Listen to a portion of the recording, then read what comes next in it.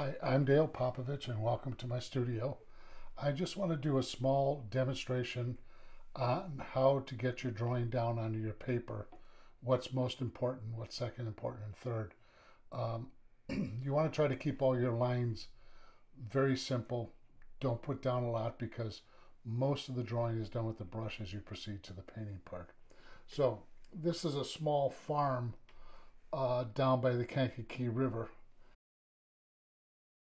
When you're drawing a drawing for a watercolor, you want to establish your horizon line, ground line first so that you have an unequal division. Never divide your composition in half vertically, horizontally, or diagonally. So I want to put this down first, and I want to get the barn in first. And I need to make it a little bit longer here. And I'm going to put the large shapes in first, but I do want to get my angles right.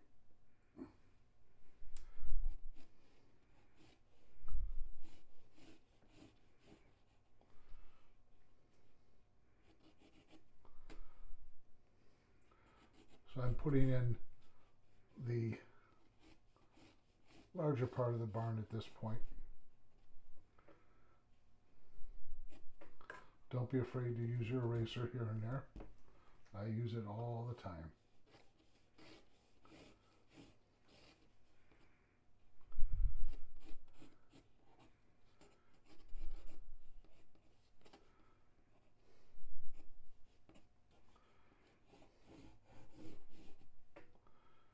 And we get the back part of the barn. And we go down. Now I'm going to cover. We have a trailer here in the photograph. I'm taking that out, and I'm going to put a lot of shrubs in front of the barn. And I'm going to take the silo and move it out away from the barn ever so slightly because it's really attached around the back side. I like the small inconsistencies of some of the angles. And then I'm going to add some more shrubs in here and get the top of the silo put in like so, and I'm going to put the house in. The top of the roof is right about here. I'm looking at it in conjunction with how it works with the barn, and I'm going to look at the angle of the roof, and that's just about right. This is the center. It has a little bit of a flat top roof on it, and then it peaks up like this a little bit, almost like a widow's walk, but not quite, with a chimney up on top. It's kind of an odd looking house. And then I'm going to put on the base of the house here.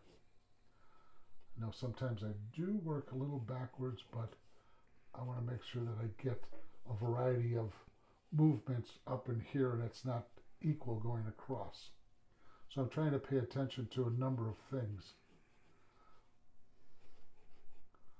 along with the windows and the front porch here, which is not running in the middle of the building, but it's running off to the side.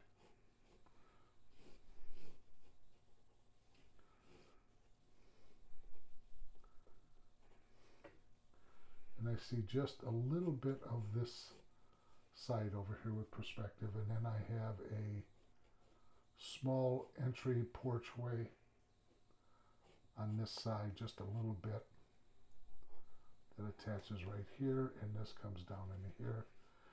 And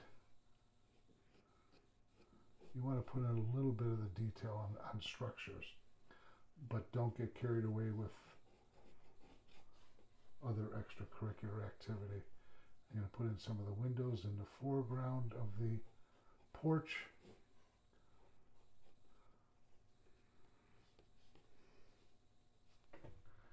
And we have a small protrusion of a dormer up on top of the roof. like so. Now, I have some more short trees out here, and there's a nice ridge in the background, and this ridge actually hits just about here on the house, and it runs like this. Now over here I'm going to make the ridge rise up because it runs across the whole picture, and I'm going to bring it up a little bit closer over here, and we have a small line of trees and shrubs up here, and then we have what's left of the corn, and I'm running it on an angle so it's not running horizontal. And then we have all these wonderful trees in the background. Now the trees I'm just going to indicate with some pencil line. Again, try to keep this as simple as possible. I put in trees where I feel I need them, not where they are in the picture. And I have a small windows here in this front part of the barn, and I'm adding a few more windows in there than what's on the photograph. I'm going to straighten out a few of my lines here. Lots of these things will be covered up.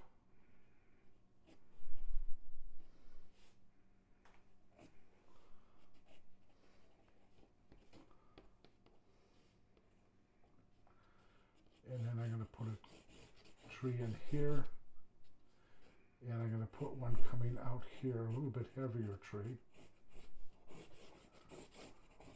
that will soften around the barn a little bit, and then some of these other shrubs back in here. Now at this point I'm looking at what I have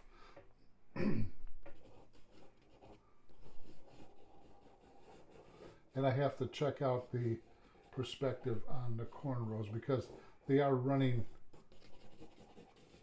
parallel with the picture plane, and I don't want that to happen. I want a little bit of movement in here. How much I pronounce that in the final painting will be determined when I start the painting. Now I'm going to bring this ridge up just a little bit more in here, and over here I'm going to bring it with a little bit of movement in the background, and then run the ground line further back so it looks like it is further back on the side here. And then I'm going to go in and neaten up the house just a little bit. Put another window in here, and it's that simple.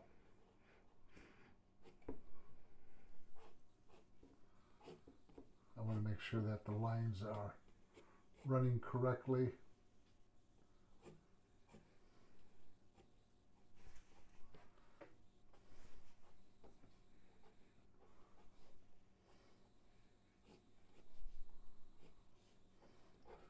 And this way, not all of the structure is showing. It's kind of hid behind, makes it a little bit more interesting. And taking out, there's extra paraphernalia that are off to the right here of things that the farmer has dumped that are unnecessary to the composition. So I'm looking how this has got different shapes in here, different formation down here, and I'm looking at also the silo, and if it's equal to the house. It's pretty equal to the house, but I don't think it's that bothersome.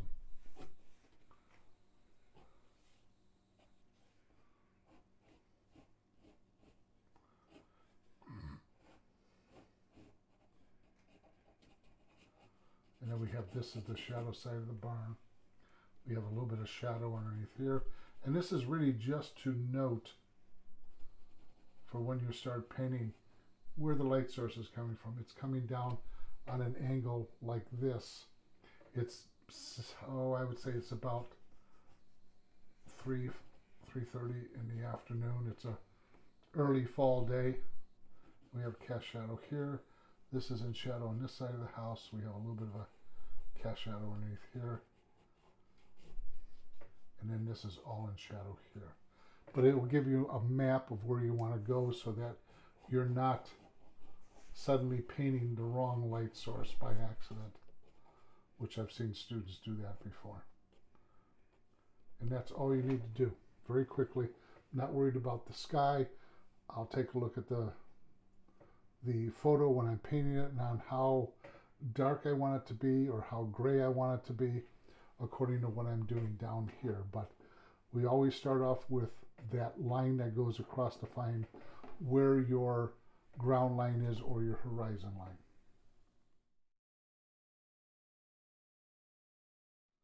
Okay, the reason why I left more space on this side, it gives the eye a turnaround place to come back around. We read from left to right a composition, and I have it weighted a little bit heavier over here with the trees in the barn, and then I have this house kind of out by itself with these shrubs that are going to be in here and here. There is a connection, but it leaves a little bit of room for the eye to turn around and come back around. What I'm doing in here is I'm going to put in, to help lead the eye, some posts out here. In other words, a little bit of a fence separating the field from the house and the grounds around the house. But I could, if I needed, which I think I'm going to at this particular point, I'm going to put a tree over here just to help bring the eye a little bit back around. And it's not a tree that's going to be large like these trees here. These trees may even come up a little bit more up in here and up in here. But this allows the eye to come back around. It also allows you to see where that ridge starts in the background with the end of the shrubs around the house, and it kind of goes back around here and it'll come back easier. But I'm always looking at how things are laid out, the proportion of the sky to the ground, how much information I want to put down here in what I call really an open composition. In other words, you don't have a close-up of something with the forest and the trees and so forth. So this is basically, we have three structures in here. One section of positive space balancing off another section over here.